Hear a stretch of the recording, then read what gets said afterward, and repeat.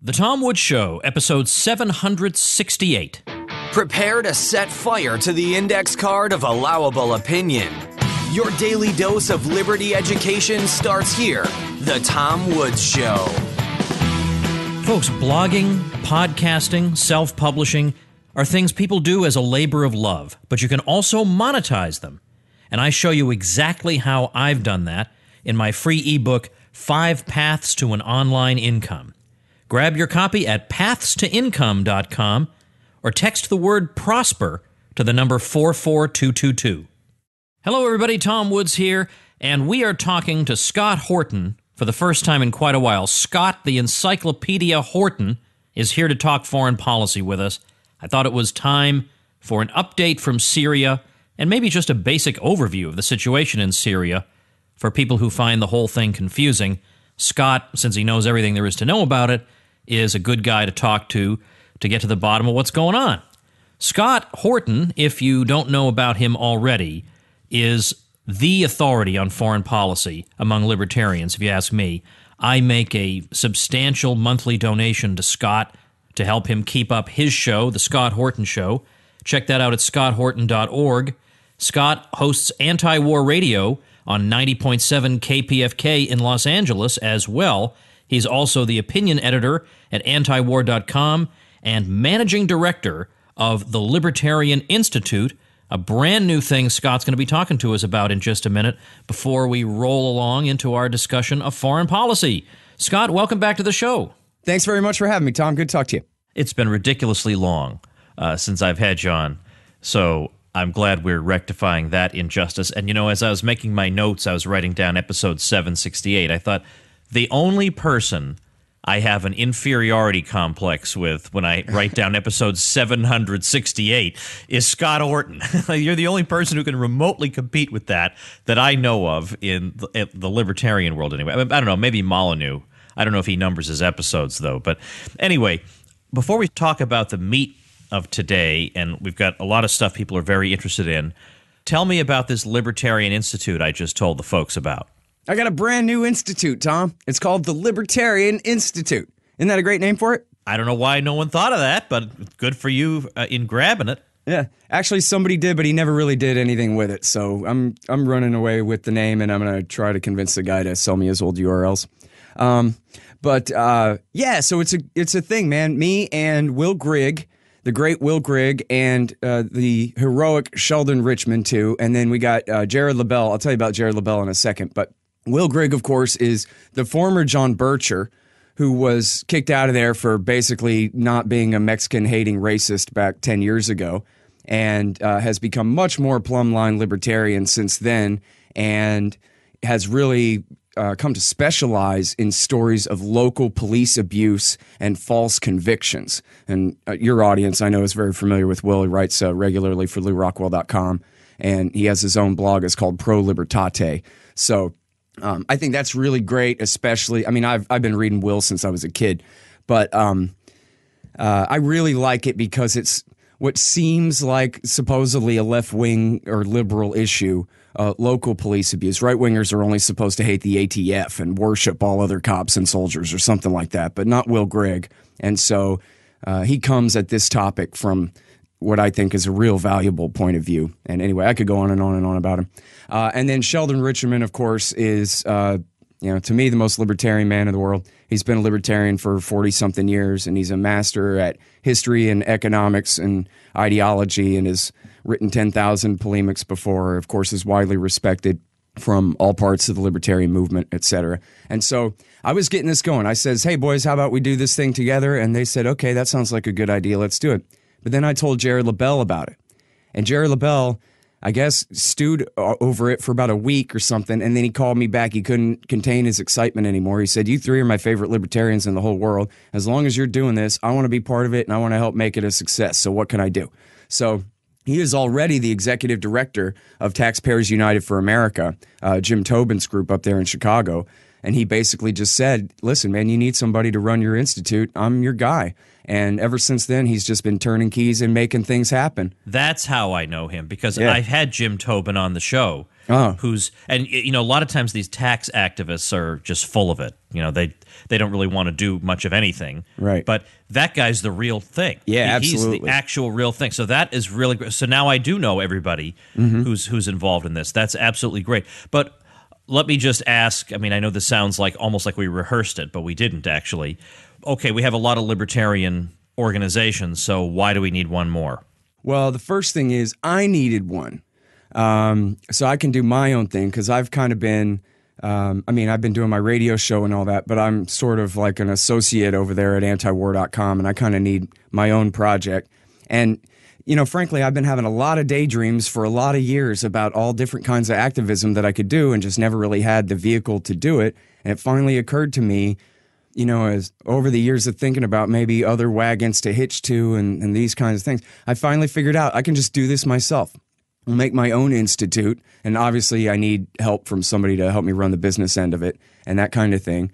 But and then I can do things my own way, and I can, you know, basically like what you've heard me complain about Rand Paul, or about, really, even for that matter, the liberals and the conservatives, generally speaking, that they're somewhat good on some things, but we have to lead them to get their priorities straight so that we can really change this country and change the society so it can be a more libertarian society. So that's what I really want to do is, you know, first of all, I want to get along with and work with all libertarian groups that I possibly can on whatever issues I can, not necessarily political activity, because I know a lot of libertarians would are not into that, but they can be societal activists on the same questions, whether or not they're, you know, literally want to petition the Congress or whatever like that. But then also I want to really work with conservative groups and liberal groups as much as we can so that we can claim that we have groups of groups of groups, that we literally have millions of people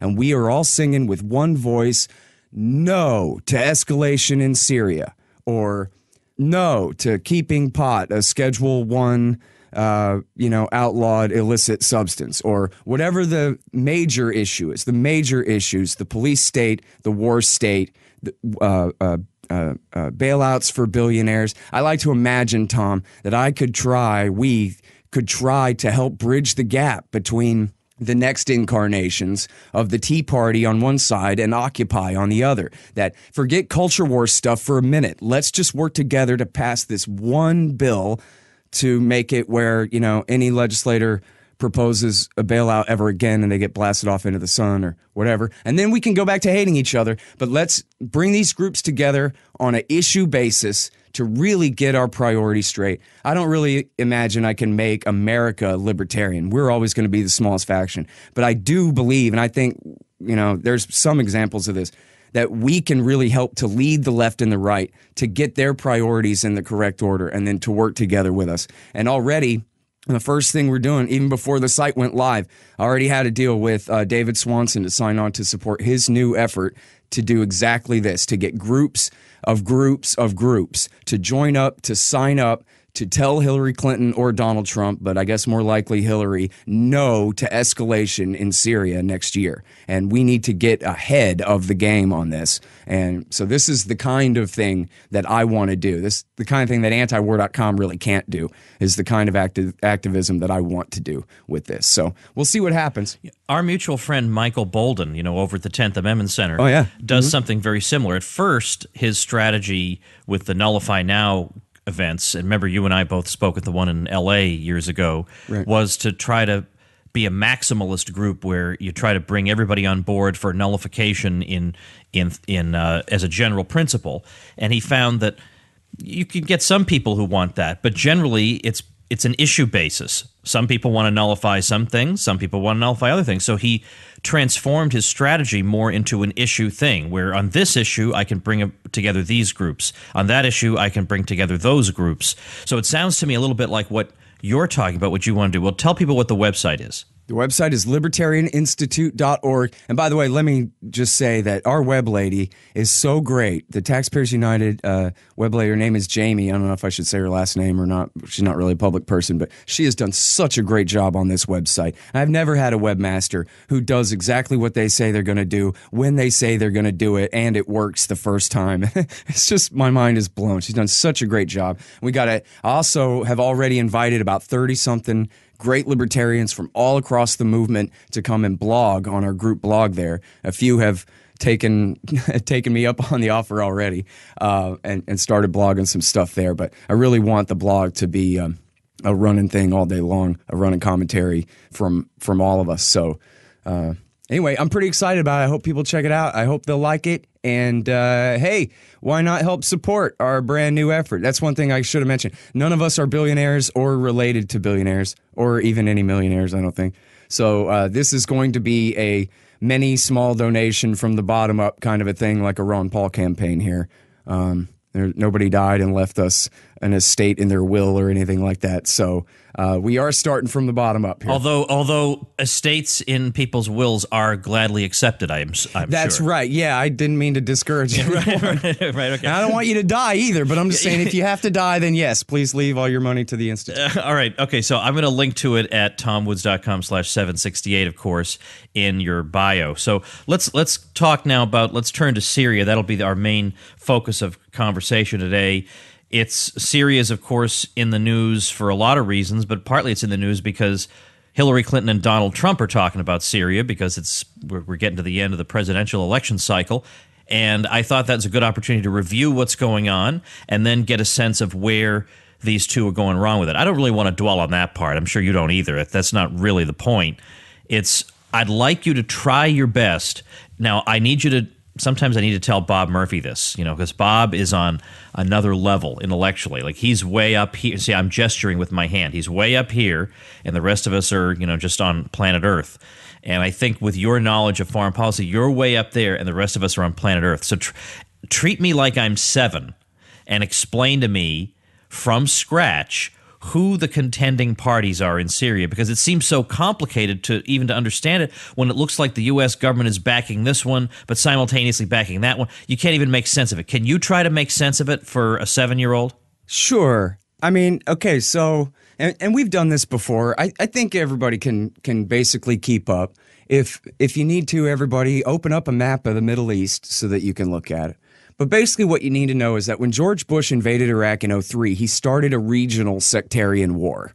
And he then stupidly stayed for 5 or 8 years and fought that sectarian war on the side of the Iranian-backed Shiite Iraqi Arabs. And they're predominant in all the land between Baghdad and Kuwait.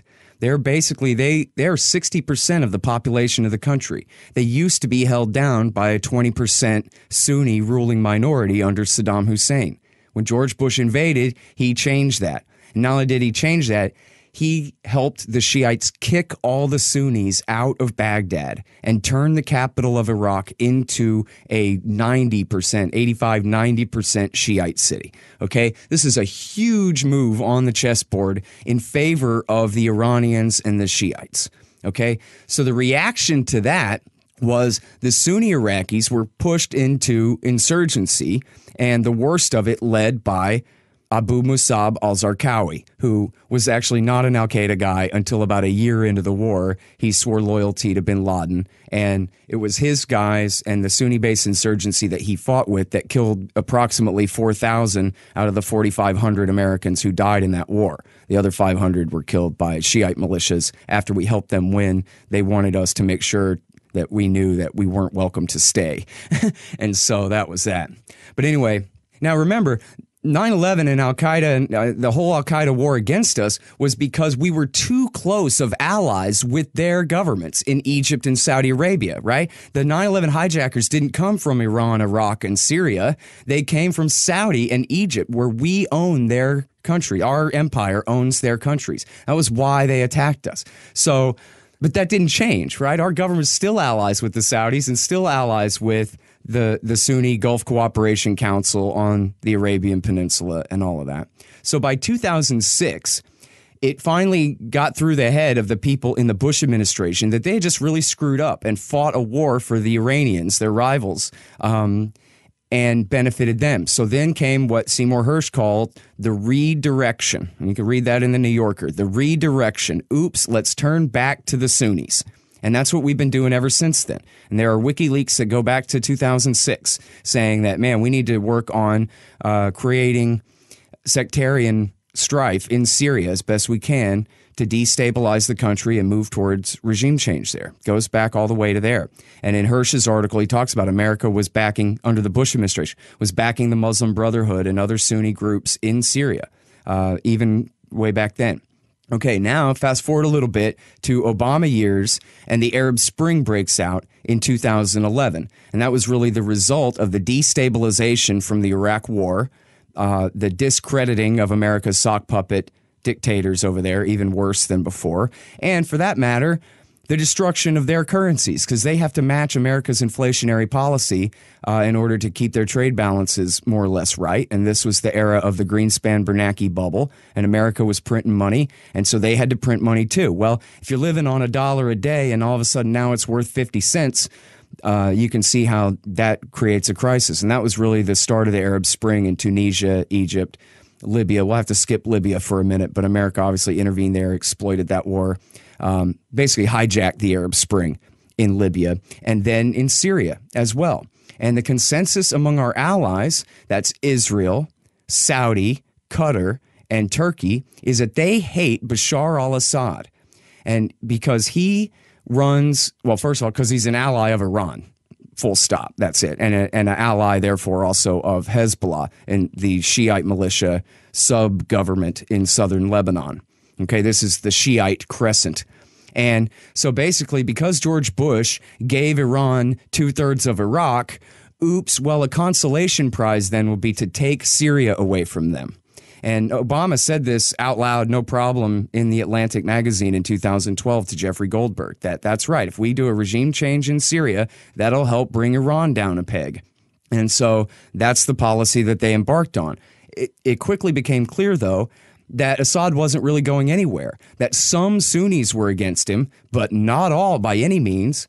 And his government was supported by everyone else, the Alawites, the Shiites, the Druze, the Maronite, Chaldean, and Assyrian Christians, and every other faction in the country, because they're scared of getting their heads cut off by a bunch of crazy suicide bomb and Al-Qaeda guys, which is who America and Saudi and Qatar have been backing in the country since 2011. And we can demonstrate this with reporting from The Observer.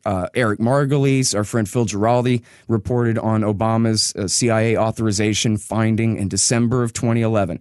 And so what's happened ever since then is a policy, basically, as the Israelis put it, of keeping the war going as a never-ending thing, not really pushing for regime change anymore, but keep them fighting. They put this on the front page of the New York Times. As long as both sides continue to hemorrhage to death, that is in the interest of the Israelis. And so that is why I think, along with the Saudis and the Turks, but especially because of the Israel lobby's point of view, the Israeli government's point of view on this subject, is why America is so hell-bent on this policy. And it amounts to high treason. And, I'm a Lysander Spooner guy too, Tom, but these people actually have sworn loyalty, an oath to the United States. They do owe allegiance to this Constitution. And they've betrayed it. I mean, the Al-Qaeda guys are the butchers of New York City. And the al-Nusra Front in Syria right now is sworn loyal. Their leader, Jolani, is sworn loyal to Ayman al-Zawahiri, the leader of al-Qaeda, Osama bin Laden's number 2, the guy who convinced Osama to target the United States first and foremost in the first place. But we're on his side. And what they say is, oh no, we only back the moderate rebels. But in fact, we all know, and we've known for years, the moderate rebels are basically the name of the weapons and money procurement operation of Al-Qaeda over there. They go over there and shake hands with the CIA and say, yeah, we like Americans, we like Christians, whatever you want to hear, give us some guns and give us some money. And then they turn right around and they give it to the al-Nusra Front. And then so now in 2013, al-Nusra and ISIS split. ISIS was basically the Iraqi-dominated faction of al-Qaeda in Iraq, and Nusra was the Syrian-dominated faction of al-Qaeda in Iraq. And they had a falling out, and ISIS went ahead and quit al-Qaeda. They still claim Osama's legacy, but not Zawahiri, and they created their caliphate. And the caliphate went in 2014, spread all the way to rule all of Iraqi Sunnistan. So Ramadi, Fallujah, Mosul, all of western Anbar province and northwestern Sunni Iraq all fell into the hands of the Islamic State. Well, so that was good for punishing the Iranians for a little while there, but now that got out of hand and threatened American and allied interests in Iraqi Kurdistan and places like that. So then Obama came up with the Yazidis stuck on the mountain excuse in August 2014 and started the air war against ISIS. So we're bombing ISIS in Iraq. We're on the same side as the Iranians, the Shiite militias, and the Kurds in Iraq fighting against the al-Qaeda in Iraq guys, the Islamic State in Iraq. But meanwhile, in Syria, we're fighting against the Shiites and including even the Badr Brigade. Our militia guys who work for the Americans for the last 15 years in Iraq fight against us, fight against CIA-backed al-Qaeda terrorists in Syria on the side fighting with Hezbollah, Russia, and Assad against these terrorists. And then another little wrinkle in here, of course, is that we back the Syrian Kurds, who are the YPG, and we back them against the Islamic State in Syria, and yet they are allied, they're basically the cousins of the PKK Kurdish group over the border in Turkey, who are the avowed enemies of Erdogan, our NATO ally and the president of Turkey, who has now invaded Syria in order to fight the Syrian Kurds that we're backing. So and he's using the al-Nusra al-Qaeda terrorist types against him. So you literally have, Tom, a situation where you have CIA-backed al-Qaeda terrorists are fighting DOD-backed Kurdish, basically communist militia guys. And then on a third front, then you have the Badr Brigade. Our allies, our Shiite Iraqi militia allies from Iraq are in Syria fighting against both of those factions at the same time. And now Hillary, especially, we talk about Trump because he's really bad on this too, but Hillary is the worst because she wants not only war in the East against the Islamic State, she wants war against Assad. And she keeps trying to dress it up and say, well, we want a safe zone. And, you know, Trump says the same thing, a safe zone. That means invasion of a sovereign nation and carving out a piece of it to say, oh, well, refugees can come here to be safe. But what that really means is war with the nation state of Syria, and at this point, with Russia. And this is the last thing I'll say here, is that a year ago, when in late 2015, when the CIA-backed Army of Conquest, which is the al-Nusra Front allied with Ahrar al-Sham, which is just another al-Qaeda group, and the other so-called mythical moderates, they were making real gains in the Idlib province, and they were threatening to cut off the highway.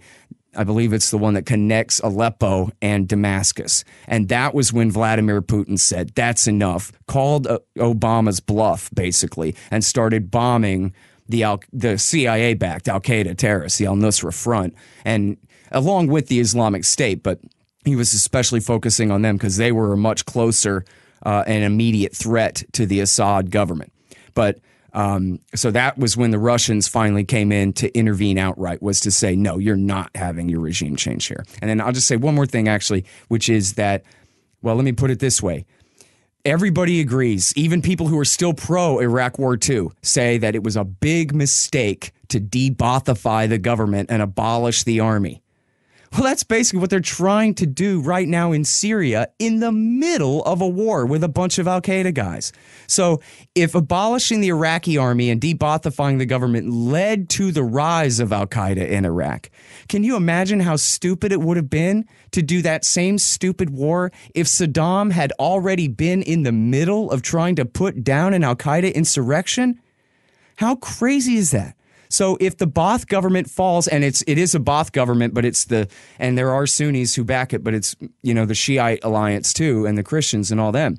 If that government falls, and if the Syrian army falls, then we're only at the beginning of Section 2 of this war, right? We're only just turning the page. Now the real massacres start. Now the real genocide begins, as it's a war of all against all based on ethnic groups and tribal militias, and with the state army of Syria abolished at that point, or, crumbled at that point. And that's when, and this goes right to the answer, why would a bunch of all the different kinds of Christians and Druze and Alawites and Shia and everyone else support the Assad government, which is, after all, a fascist dictatorship police state?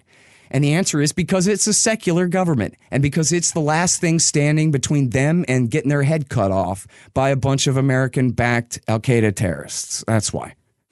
Wow. So there you go. It's a Sunni-Shia civil war, and we're fighting on both sides of it because our government is stupid and evil. All right, let me ask you this. In connection with all this, we hear a lot of commentators of sound mind say that the approach, particularly the Hillary approach here, is liable to embroil us in an outright war with Russia. To what extent is that scaremongering, and to what extent is that just a common sense statement of the obvious?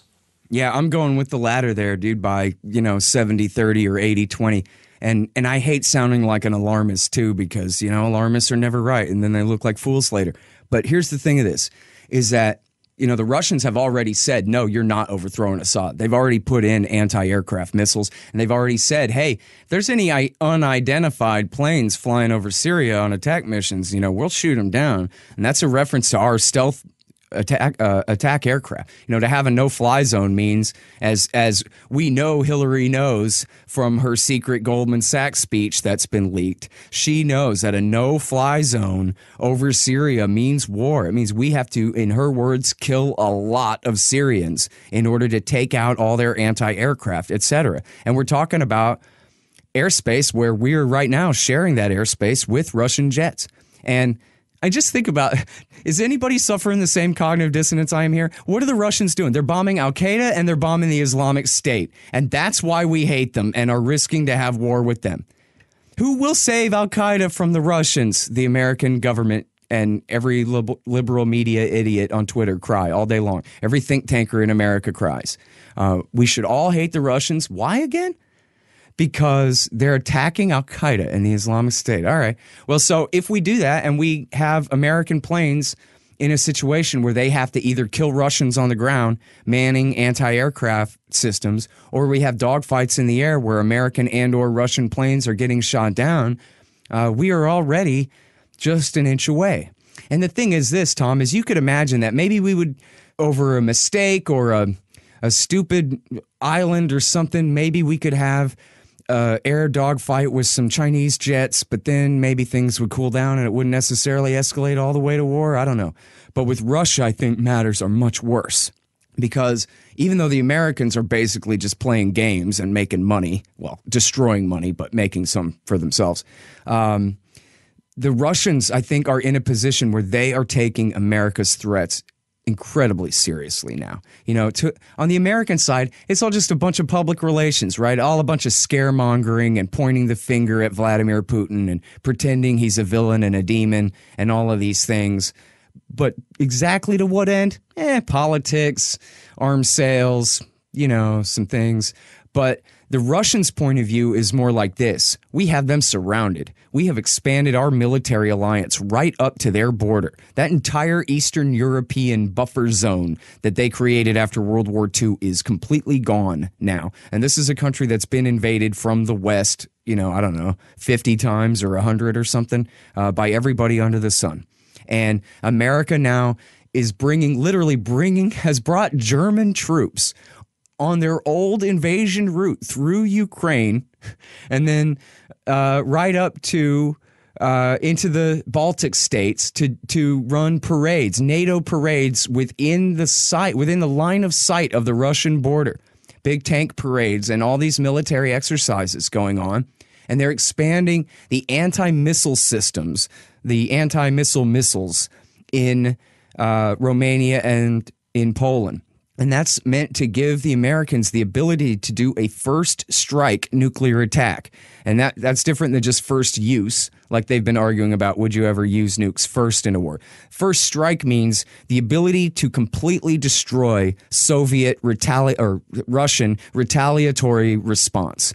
That on the first hit, we would take out so much of what they've got that whatever they have left, we would be able to shoot it down when they tried to launch it. That ultimately we could launch a unilateral Pearl Harbor sneak attack, nuclear war against Russia, and win it outright. And with their ability to nuke us back, eliminated or virtually entirely eliminated. Now, that's crazy because guess what? They have submarines. Right? They can, which is the ultimate retaliatory secondary response. So they can still destroy your hometown and mine. They can do whatever they want. It's, only some genius egghead idiot at the University of Chicago could come up with an idea for how to win a nuclear war. The whole thing is crazy, but they are pursuing this policy. And they've been, just in this century, they've overthrown 5 or 6 different Russian allied states, including Ukraine twice in 10 years, in 2004 and in 2014. And the last time they did it, it led to a war that killed 10,000 people in eastern Ukraine. So again, all of this is very far away to Americans, and that ought to be the number one argument why it's really not your interest, right? As Pat Buchanan says, Ukraine is on the far side of what we used to call Eastern Europe, right? It's not even Eastern Europe. It's east of Eastern Europe, right? This is why on our risk board, it's called the Ukraine. It's never been a state before. It's a region. It's always been dominated by a Polish king or a Russian czar or the Soviet communists or somebody else. And now all of a sudden our government is really risking war with Russia in order to take Ukraine away from them. And that's even how they put it. The editor of Foreign Affairs explained this on the Colbert Show, that this is like we're trying to steal their girlfriend away, he said, Ukraine is Robin to Russia's Batman, but we want him to come with us. We're trying to break them off. This would be the same thing as if America had lost the Cold War and the Russians were expanding the Warsaw Pact to include Canada and Mexico and the Caribbean states and Latin American states. We'd have gone to war a long time ago. We have our Monroe Doctrine, they have theirs, but we are violating theirs right up to the line. Right up paraphrasing Pat Buchanan, we used to draw the line during the Cold War, Tom, at the Elbe River, halfway across Germany. The line is now at the Latvian border, the eastern border of Latvia, Lithuania, Estonia. If the tanks roll across, we are sworn to defend them. The NATO alliance is sworn to go to war with Russia to keep them out of countries where, I know city Tallinn. I couldn't tell you any more cities in the Baltics off the top of my head other than one is Tallinn. I don't know about your audience, but I think it's not fair to sign us up to die in nuclear wars for cities we've never heard of. I've been wanting to ask you, the WikiLeaks dumps are so, copious that it's hard to know exactly everything that's in there. And even if there were some bombshells, I'm not even sure the American media would dig them out. But have we learned anything related to any of the issues you just talked about, major hotspots in U.S. foreign policy as a result of WikiLeaks? Have we had our fears confirmed? Have we learned anything new? Or have we learned nothing? Well, I'll go back to the thing that I mentioned previously when I brought it up was Hillary's Goldman Sachs speech, where she talks about the situation in Syria honestly. And it's a real mind blower because, in public, if you want to deal with Vladimir Putin, Donald Trump, then you're a Manchurian candidate and a puppet. She, in the debate, literally called him a puppet of Vladimir Putin and the Russian government and all of this. When, in fact, you read her secret transcripts to Goldman Sachs, and she basically outlines what I just outlined to you, is that there's no good guys to ally with in Syria right now. And the place is crawling with a bunch of al-Qaeda terrorists. And if we do the safe zone and the no-fly zone that she wants to do, that will mean war with Syria. And she doesn't take the next step that could then mean war with Russia as well. But, you talk about her public position and her private position. Her private position is she knows better than all the things that she's for. So what does that mean for next February? Is she going to stick with her public position or her private one? I like her private one better on this issue. But, you know, I really don't know. I mean, it just goes to show, too, that and I think overall, there's so many different little things. But overall, I think the lesson of, like, say, the Podesta emails and the DNC hacks and all this is just how calculating and just what a put on this all is. The coordination with the media. And even just, not that this itself is necessarily scandalous, but it's interesting to me to see to what degree, and you could have guessed every bit of this, Tom, I'm not saying that, but to what degree they really focus group and talk about and plan out and game out every word out of her mouth. I mean, they even have busted where she's done call-in interviews to cable TV news shows, and she's straight reading a transcript out of her email of her answer to the guy and this kind of thing, and they just talk about, you know, to the comma, exactly what she should say about this issue, the other. The one more that's right off the top of my head now that, again, more confirmation bias, but in a real big way. And this is in the New Republic of all places. You can find it on the blog at libertarianinstitute.org/blog. And that is from an email from a senior executive at Citigroup. And it's a month before Obama beat McCain, although it was pretty clear he was going to beat McCain at that point. But this is from, you know, right around now, or, you know, early October, actually, of 2008. And a senior executive from Citigroup picks Obama's cabinet. He picks Robert Gates should stay as Secretary of Defense. Eric Holder should be the Attorney General. And Janet Napolitano should be the Director of Homeland Security, and on down the list. Here are your choices for Treasury, et cetera, et cetera. It's just like in a skull and bones conspiracy theory, only just right there for you. Plain as day. Scott, before we wrap up for today, might as well say something about Donald Trump, because both of them have been talking about this issue. How much daylight is there between the Trump and Clinton positions on Syria? Actually, a bit. I wish it was a bit more, but he really has fairly consistently said that he wants war against the Islamic State in eastern Syria, western Iraq and eastern Syria, to destroy ISIS. But he's not interested in regime change against Assad and picking a fight with the Russians. On the other hand, he does say, well, yeah, I want to create a safe zone, a big, beautiful safe zone. So does he understand that means invade? And really that does ultimately mean war with Assad? I don't know. And in fact, a couple of times he has said, I'm trying to remember exact words, but he has sort of left open the possibility that maybe we would attack Assad after we were done with the Islamic State first, although I think that really is less likely. But, you know, the problem with him is he's so ignorant about all of this stuff that he can't come up with any kind of real coherent sort of a strategy. So on one hand, he says, you know, what the heck? We might as well ally with Russia and Iran and Assad and Hezbollah against the Islamic State. But then, wait a minute, he hates Iran and he hates having a deal with Iran. And that's, you know, a whole other separate talking point of his is how horrible the Iran deal that he knows absolutely nothing about is and all of this kind of stuff. So in the debate, for example, he wasn't sure what his position was. And he ended up saying, well, because if you're half a regime change there, you've created the space for Russia to move into Syria and expand their influence there, which is actually true. But, you know, it raises the question of whether he thinks that's a problem or not, right? Because he keeps saying that actually that's okay. But I think that's the biggest worry there is that he's actually so incoherent on the thing that he would really just be putty in the hands of his advisors when it comes to what to do there. I do think overall his instincts as far as Russia are better. And I really, honestly, I don't think that Donald Trump is a better person or a better presidential candidate than Hillary Clinton on virtually anything other than this. And it's not even really that he's better than her. It's just that she's worse. And she is just And it's because of the legacy of her husband getting us into this mess with NATO expansion, her supporting NATO expansion when Bush was the president, she was a senator, her failing in her reset with Russia when she was the Secretary of State, her protege Nuland running the coup d'etat in Ukraine in 2014.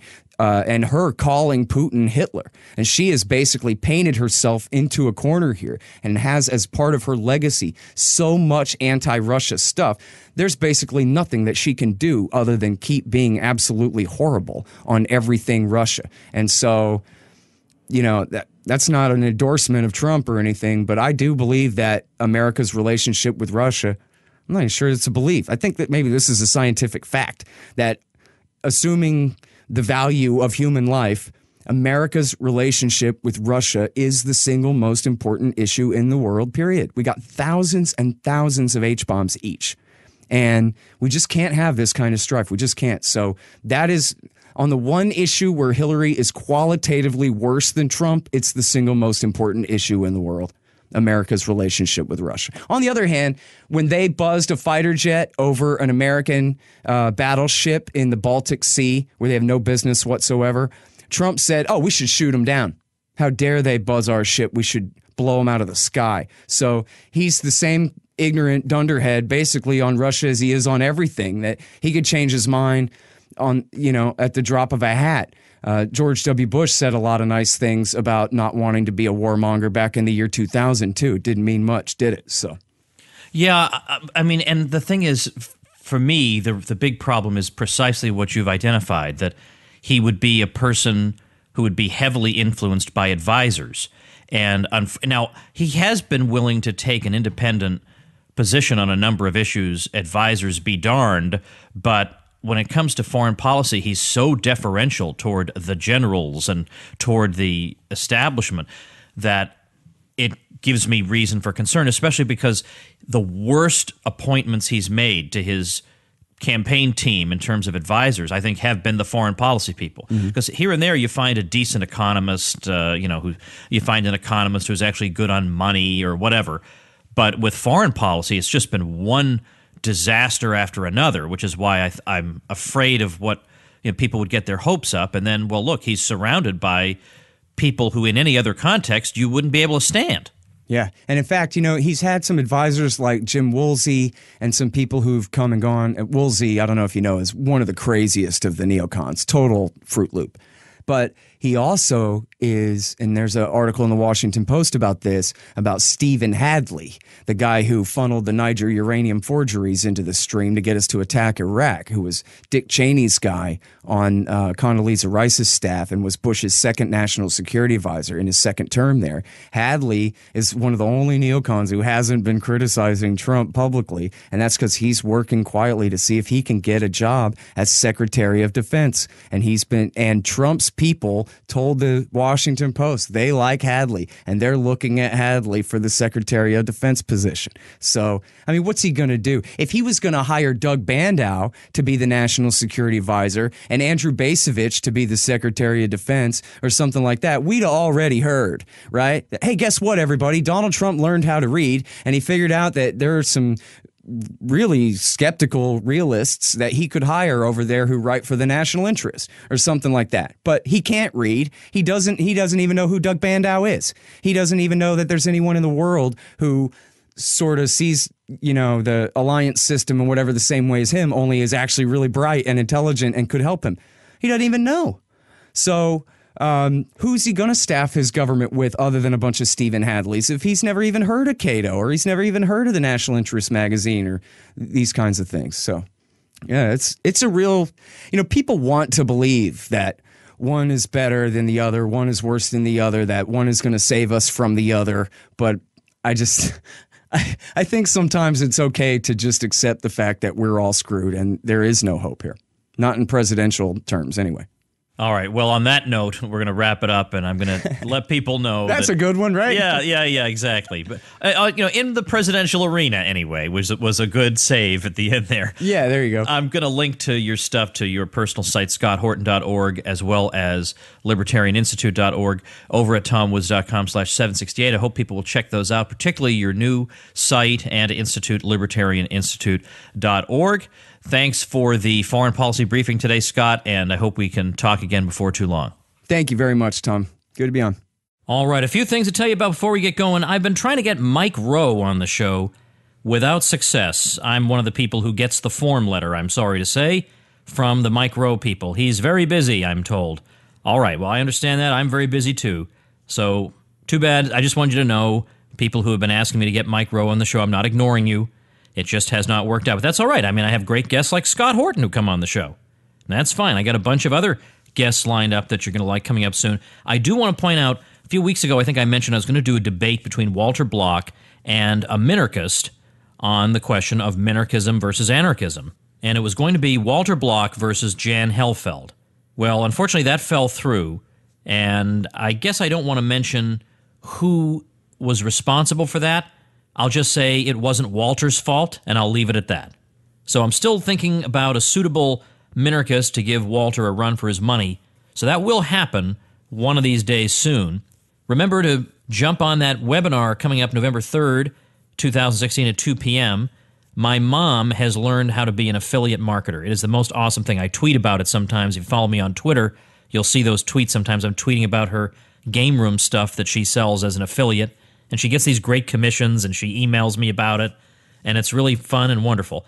Well, the mom of 7 who taught her how to do that, plus my recent guest Andrew Hansen, are doing a demonstration of how you do that. How do you set up a site like that to earn a little dough like my mother does?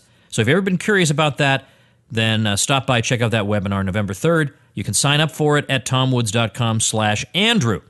Now let's see, coming up tomorrow, oh wait, before we get to tomorrow, I have another website to tell you about, created by a listener, and it's called blankballot.org. And the idea of blankballot.org is to encourage people to cast a blank ballot for the purpose of registering lack of consent. And the site writes, every ballot that is cast by a legal voter is counted.